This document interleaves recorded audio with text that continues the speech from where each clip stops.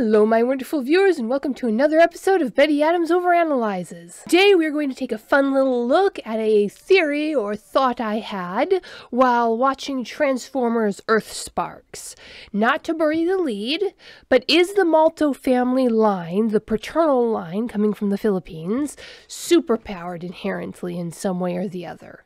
Now I will be getting into spoilers through most of Season 1. So for most of the first 10 episodes of Season 1, rather. And so I'm going to give you all a chance to click away if you don't want to have any spoilers. You can go check out the links below my video, get a copy of my book, Humans Are Weird. I have the data, Humans Are Weird, We Took a Vote, or Humans Are Weird, Let's Work It Out, available on Amazon, Barnes & Noble, Kobo by Rakuten, Google Books, anywhere books are sold, basically. So go check that out now if you don't want any spoilers. Now, is the Malto bloodline superpowered? This is a Transformers show, and it is at its heart science fiction. And not superhero science fiction either. You do get the occasional crossover, but for the most part, the humans in Transformers franchises are just that, humans. They have general human strength, and without mechanical intervention, can't fly or do anything superpowered. But the Transformers universe also allows for a certain amount of magic, crystals with special powers, aliens, and the occasional mythical beast. In this iteration of the franchise, this takes the form of the Wok-Wok, a blood-sucking vampire dragon basically thing. Either a giant crow that can transform into a beast. Sometimes it has leather wings and a woman's face and a crow's body. It's a traditional mythical beast from the Philippines. But the Wok-Wok is not where this story begins. It begins at the very beginning of the series, after we see Optimus have his first fight with the Decepticons, when we're introduced to the Maltos. They have their family dinner at home. Their mom and Mo are having a thumb wrestling match, which is cute and adorable, and, you know, nothing that sticks out at you. Then the runaway scene happens, and Mo and Robbie are in that cave. And Mo bends down and picks up a rock the size of her head. And if you noticed, her head is unnaturally large anyway, and that rock is as big as her head. Now, I have spent a lot of my career moving rocks from one place to another. I, as a full-on adult, would not pick up that rock. I wouldn't even try. I'd either get somebody to help me, we'd definitely load it into a tractor to move it. But she hefts it up onto her shoulder by herself. Then, when she drops it in the cave rocks, they lampshade this. And her brother says, "Easy there, John Henry." Now, if you know anything about the legend of John Henry, it's a bit of American folklore. John Henry was working on the railroads just as they were transitioning from humans with sledgehammers driving in spikes to a machine driving in spikes. Well, the railroad company got this machine in and it was going to use it to replace all the workers. And the railroad company was going to basically not pay the workers the contract that they'd signed. They were going to short the workers. So John Henry declared that he could outwork any machine, and he struck a deal with the head of the pay department that if he could beat that machine, then in driving spikes, then the railroad company would have to pay up the rest of the workers. And the test happens. John Henry wins by a hair and dies of a heart attack at the end. But the rest of his company get their pay and get their contracts paid out. It's a classic American story, relevant to the situation, but it is lampshading the fact that Mo had just shown fantastic strength. Because of all the weird stuff that's going on around them, Robbie doesn't think much about it, but I was looking at her lift that rock, and I was completely willing to ignore it. It's a Transformers franchise after all. And every franchise is allowed one great leap away from reality. And the one that we allow for the Transformers is that branch of physics that has to do with material science, weight, mass, and volume. Everybody's seen the original G1 Megatron transforming down into a pistol. Where did all the extra mass go? There's entire theories about that, and the Ravage and Frenzy transforming into cassettes. And the fact that these Autobots and Decepticons are these giant 2-story tall robots, but can still walk around in human architecture and get into buildings. And the time that the Autobots fooled the Decepticons by wearing lab coats and pretending to be the human employees at the factory.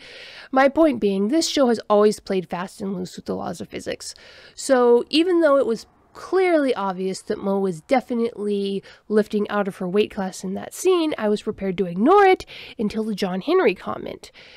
Until she was compared to a human with essentially superhuman strength, but still within... John Henry didn't have superpowers. He was just as strong as a man could physically be.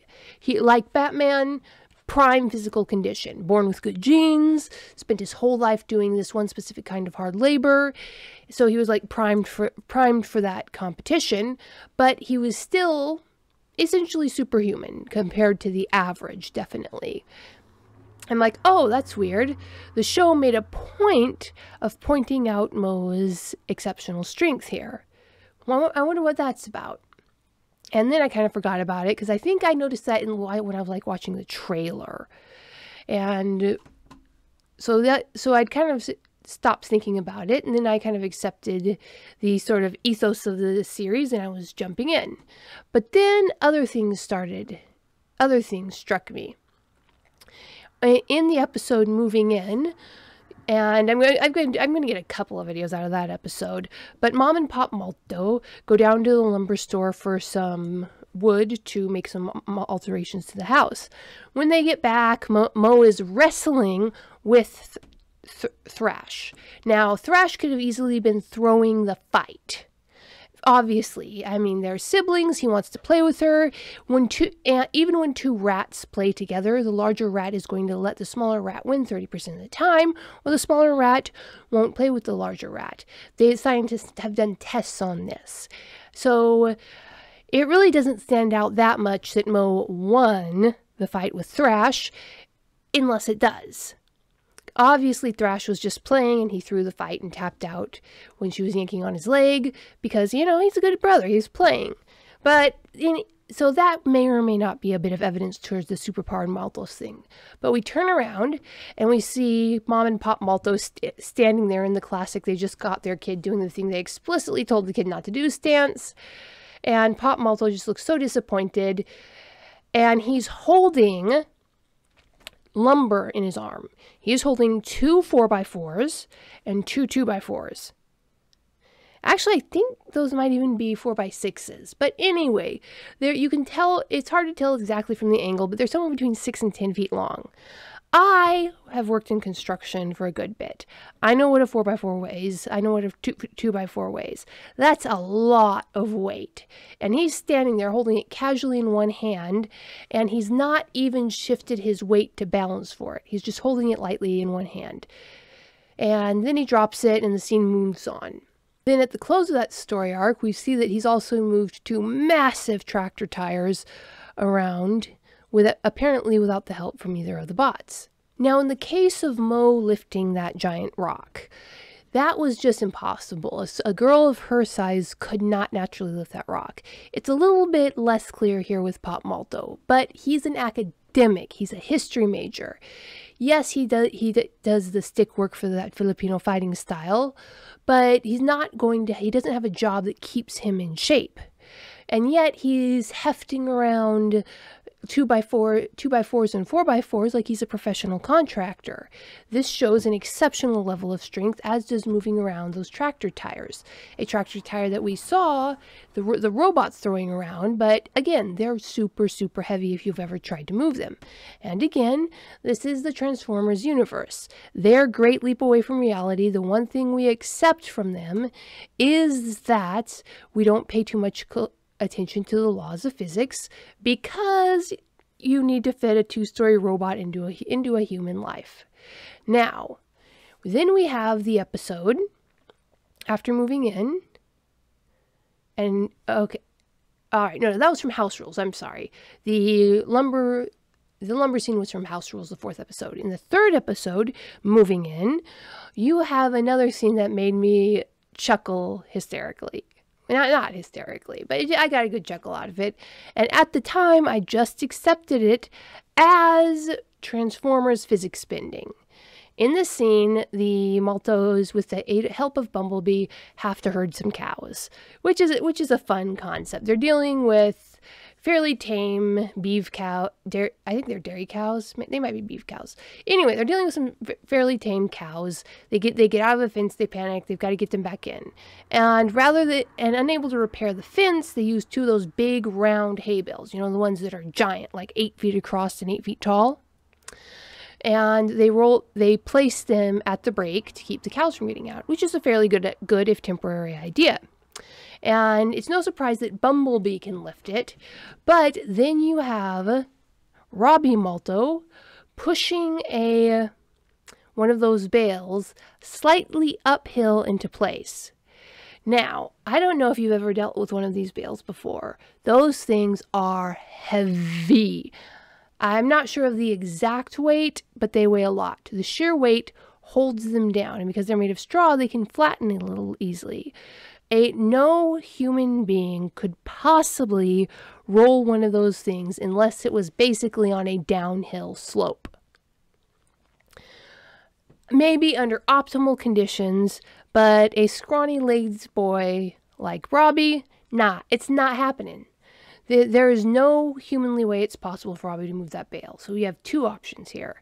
Either Robbie has some sort of super strength, either granted him from the bond with the others, but Mo showed her super strength before the bond, or as a Transformers show, it's just blatantly ignoring the laws of physics, and whoever wrote this particular scene has never tried to move one of those bales. So, which is it? Now, it could be either, but now we have three distinct incidences of Maltos showing super strength. So what's going on here?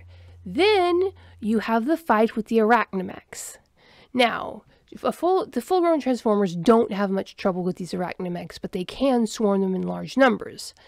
And in the scene in the Traditions episode, where we learn about the Walk-Walk, and I'll be getting back to the Walk-Walk, don't you worry about that, we see Pop Malto and Robbie Malto going at these Arachnamechs with sticks. And now those bamboo sticks are pretty tough. And these Arachnamechs are robots, so they're not just solid balls of steel. They've got delicate wiring inside. It looks like their outer framework isn't that strong, but they are tough enough to take out Transformers. And yet, these two humans managed to literally beat them back with sticks. Now, a stick is a pretty handy weapon when you need to mess something up, but they're consistently doing it and striking pretty severe blows. So, what's going on here? Where does this come from? Now, we have one more hint. In the series about Tradition, we learn that Alex Malto, Pop Malto's Lolo, his grandfather, fought a Walk-Walk and rescued the stolen child. Now, even Pop Malto treats this as not as fake, but as a legend, as a myth, as a story. History professors are really good at. They're really good at getting into the spirit of a story, but not necessarily treating it as an exact historical reference. But when Pop Malto is talking to Bumblebee, Bumblebee goes, "Witwicky has a Walk-Walk?" And Bumblebee treats the Walk-Walk as a real and present threat, something that he has faced. And it turns out Bumblebee's been in the Philippines, and it sounds like that Bumblebee has personally fought a Walk-Walk, meaning that this mythical beast does exist, meaning that the story of Pop Malto's Lolo fighting the Walk-Walk is probably in this instance closer to history than myth. So, you have a grandfather going up against a vampire bird that's tough enough to get a frightened start out of a full-sized Transformer. You have a massive moment of lamp shading where you have a small child lifting a boulder she physically could not lift in real life, and her display of strength being commented on with a reference to a nigh superhuman character in folklore. You have Pulp Malto throwing around lumber like he's a professional bodybuilder when he's a professional academic.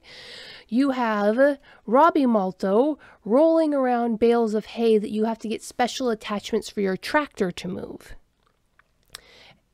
all of that descending from a line of the Walk fighter, Lolo.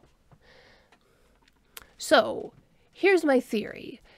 Let's see, it would be their great-grandpa Malto passed down a level of superhuman or ultrahuman strength that Robbie and Mo have inherited but don't necessarily know about. It might be just borderline enough. Maybe it only comes out under really intense situations. And it might be borderline enough, far enough within human tolerances that they've never noticed it. Maybe they're a little stronger than other children. Maybe not. Maybe the Malto bloodline has some way of suppressing it, and exposure to the Transformers made that suppression rub off. But anyway, that's the one theory. The other theory is this is, after all, a Transformers series. And this is just all bundled into the one great leap away from reality that we, the audience, have accepted with Transformers. Physics, mass, volume, doesn't really matter. So tell me what you think, my wonderful viewers. Does the Malto bloodline produce the occasional John Henry? Someone with superhuman strength that's just on the edge of what is possible for a human to be? Or are we just looking at a Transformers franchise playing fast and loose with the laws of physics? Hit that like and subscribe button. Go check out my book, Humans Are Weird. I have the data available on Amazon, Barnes & Noble. And peace out, my wonderful viewers.